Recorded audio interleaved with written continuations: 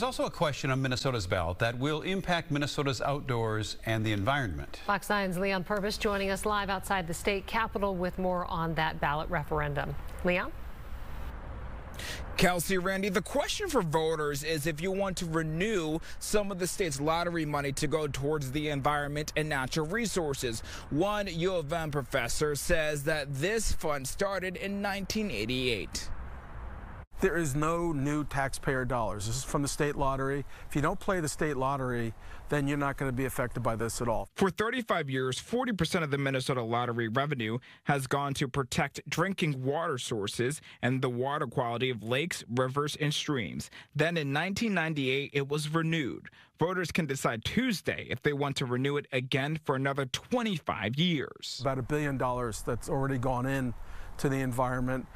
Minnesotans are passionate about the outdoors, and this is the way they back it up with hard-earned dollars. It also includes conserving wildlife habitat in natural areas, along with expanding access to parks and trails. U of M politics professor Larry Jacobs says the vote of this fund is broadly supported, but some Republicans criticize the trust fund renewal. There are Republicans who are criticizing it now for several reasons. One is the legislature will no longer have a role.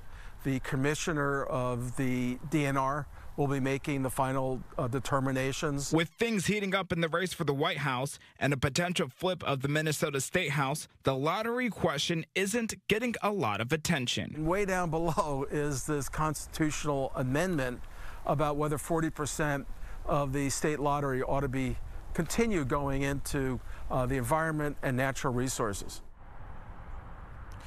Jacobs adds, if voters want to approve this and continue the renewal, they would have to box in yes. Now, if they skip this question on the ballot, then it will be considered as a no vote. And if it doesn't pass, then the funds will go back into the state's general fund. Then lawmakers will determine what to do with it. Live outside the Capitol, Leon Purvis, Fox 9. All right, thank you, Leon.